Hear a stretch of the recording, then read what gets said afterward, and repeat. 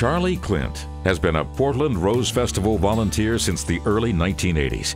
Over the years, she has not only played a vital role in the Rose Festival's Grand Floral Parade, assisting the parade manager relentlessly move entries to the start of the parade, but during the Rose Festival Centennial Celebration in 2007, Charlie took on several significant tasks, including creating and managing the Rose Festival story blog, through which Charlie became the unofficial official photographer, capturing images that would later be used on a far larger project she would take on post-Centennial.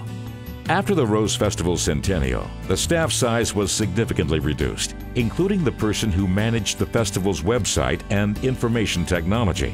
The Rose Festival was entering challenging financial times, and CEO Jeff Curtis asked Charlie if she would step up and take over this role as a full-time volunteer.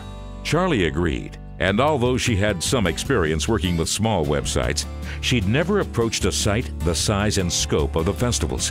Over the course of the next 3 years, Charlie was left to work out the hosting and content management on her own. She swapped out all the code, redid all the banners, replaced all the photos, and redesigned the navigation.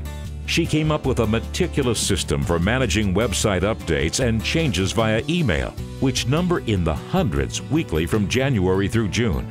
And she added Google Translate to every page, along with Facebook and Twitter add to share links. The result of Charlie's work has transformed the Rose Festival's information technology and electronic footprint. She has managed to make the festival independent of web companies and reduce its use of expensive IT consultants. She has saved significant dollars while improving the working conditions of the staff and the features of the Rose Festival's website and social media. A conservative estimate of the money, hard dollars, Charlie has saved the festival on website and IT management is $150,000. Charlie is a known quantity at the Rose Festival, at the office, among the board members, and among the ancillary organizations that work with the festival. Her voice is the one heard reminding people during any major event that it's all about the photo, as she snaps some of the festival's most important shots herself. Charlie is a passionate and powerful member of one of the festival's most important teams, its communications team. Despite the incredible tangible effect Charlie's volunteerism has had on the Rose Festival, it's the intangible that would be most difficult to replace. You can buy a new computer.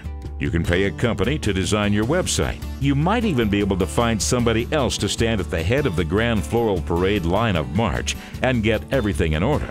But you can't replace the spirit and the soul of the true volunteer. The one who treats a volunteer job like one that pays $1 million. It's plain and simple, says Sue Bunte, Rose Festival president. Charlie exemplifies the heart of this festival.